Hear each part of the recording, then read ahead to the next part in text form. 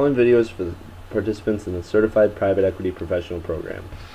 Today we're going to run through a private equity resume, and I'm going to show you this template, which will be available to all participants in the private equity professional designation. You'll have full access to this. Now to begin, we're going to start with entering your full name up here on the header, professional email address.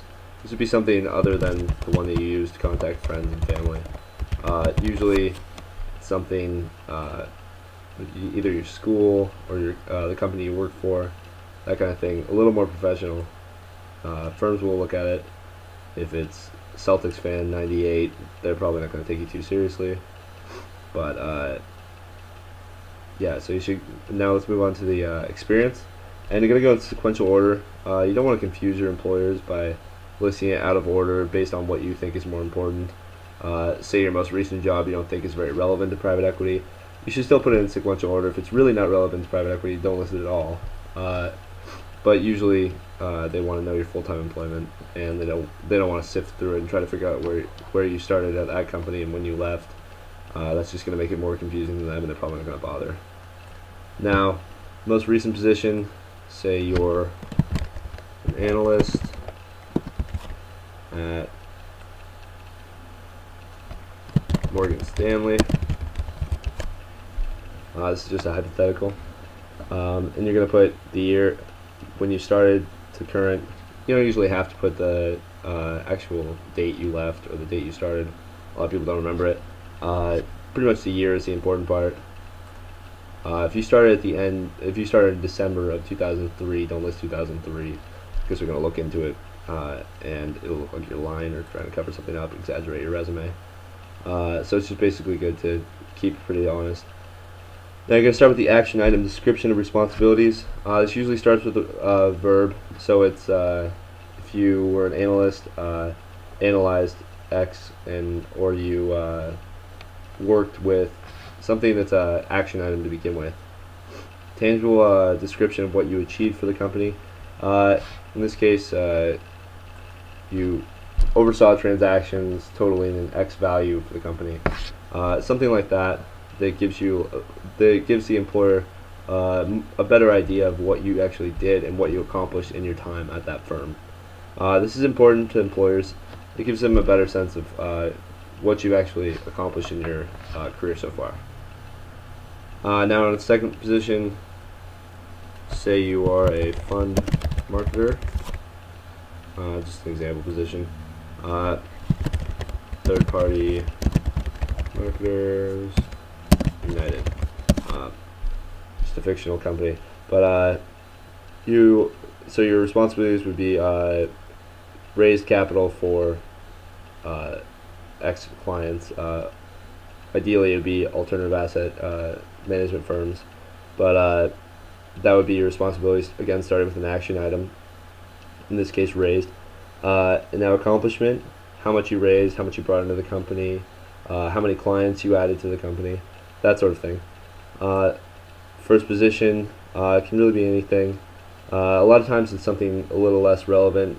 Not many people come into private equity with a host of different various experiences that are really relevant to private equity. But some people repeat. Some people were an analyst at this firm, an analyst at that firm, and then they finally made the shift over to private equity, or they're trying to. For this, some people are public relations. They work public relations at a company, and that kind of thing is going to be relevant to an employer. It may not seem like it. Private equity isn't really about public relations, but it's going to show that you know how to communicate and you know how to deal with people, and that's just a good thing to put on your resume. So anything you think is going to be really helpful to your or really beneficial to your chances of getting in, it's just list whatever you think is going to be helpful. And you're going to again put the years, responsibilities. You're going to be in charge of servicing clients. Accomplishment. This one is a little more tricky. Oversaw X amount of clients and retain their services, something like that. Now move on to the internship. Uh, this would be great if you had an internship at a private equity firm, just like KKR, for example. Uh, Now, not many people are going to be able to have an internship at a private equity firm, especially not one as large as KKR. But if you have any sort of relevant internship, that would be great to add, especially because a lot of times you get training in this that will be helpful to private equity firms, because then they don't have to train you in these areas. So if you already had, for example, training in due diligence, uh, they're not going to have to teach you that, and you're going to be able to bring over what knowledge you've gained there and help them too. So it's always important to show what you actually gained through that internship. You weren't just sitting at a desk for 3 months. You actually gained knowledge that's going to be helpful in private equity. Again, the accomplishment you've done. Say you helped on a deal. Write that. Now let's move on to the graduate university name. You're going to put the name of the school. In this example, let's say Harvard Business School. Now, I'm not going to go through fill in each one because it's kind of difficult. The formatting is going to get all screwed up. But degree, you're going to put Masters of Business Administration. Specification, say you focused on I don't know, an analysis of business transactions. Something like that you focused on specifically. Some people even focus on private equity. There are some schools that offer private equity training to their business students. So this would be good for you to add that, especially. Your GPA, hopefully it's high. They do look at that, and it's important. It'll show if you have a GPA of 2.5 or something. They're going to see that and say, "Wow, you really weren't able to keep up." And that's going to show in your job performance as well. Especially when you get down to undergraduate, if you do feel the need to cite your GPA, I wouldn't cite it unless it's something above the 3-point range, because that's going to at least show that you were aware and you were actually doing work in college. But especially in business school, they want to know your GPA. They want to know how well you did. You're going to list relevant coursework in finance, investing, business. Unique course that others may not have on their resume. For example, if you did a business management course in London, they want to know that.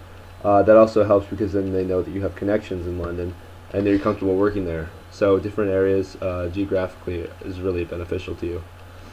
Programs or skills learned in graduate school. This perhaps there are some clubs that actually let you manage private equity firms. Manage a private equity fund with the help of the faculty. I've talked to a few people that have done this. So, I mean, if you did something that really is going to transfer into private equity, list it. Nothing hurts. Now let's go into the undergraduate education. You can put the university name. Let's just say Yale. Why not? Might as well aim high. And then you're going to say the degree you got, which would be Bachelor of Arts, Bachelor of Science. And then the major, typically business, but a lot of people come from very diverse backgrounds. Some people don't know until they get into business school exactly what they want to do. So this could be whatever it is.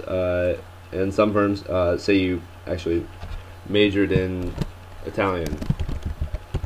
If you major in a specific language, that's going to be very helpful to a private equity firm, because they know that they can place you in an area, or they can have you talk to their clients that speak the language. But overall, they're not going to look too hard on what you major on in undergraduate. If you got an academic award, change this back to business. If you got an academic award, it's going to be it's going to show that you actually were doing stuff in college. Again, they want to know that you weren't just slacking all through it and suddenly woke up and decided you want to do private equity. But that is more going to show in your internships, your actual experience working. But still, it's important to note. And you're going to put the month and year you graduated, of course. What you focused on during undergraduate education. Even if you didn't focus on something that's really relevant to private equity, it's good to be honest. Just say what you were interested in at that time, and sometimes it opens up. I've been in interviews where I've talked about what I've done early on in college, and they were pretty interested to know what made me change my focus more to whatever I'm interviewing for the position, and that's just something pretty standard. Shows that you're a diverse candidate. Various clubs or associations you formed or were a member of. A lot of people at schools form private equity clubs, venture capital clubs, where they just either talk about it. Some even invest, as I said. But overall, it's just a place to network and meet with people. And some people have actually started a networking association for it. And that's going to be helpful to employers. They know that you're able to network, talk to people, and that you're actively pursuing private equity or business in general. Any research or study relevant to private equity? I've talked with a student recently who has completed his undergraduate work, and he had actually focused on leveraged buyouts, which is pretty interesting and especially good to know for a private equity firm. They want to know that you were interested that long ago.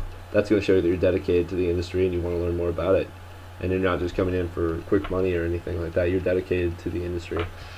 Again, a lot of people have sometimes they put thesis on a part of private equity. That's going to be really important to them. Publications, PDF or website URL. You want to insert that up here in this section. And I work with a guy who put together a book on hedge funds, and he did that before he would walk into interviews. He would have that ready, and it was a printed book that he actually self-published.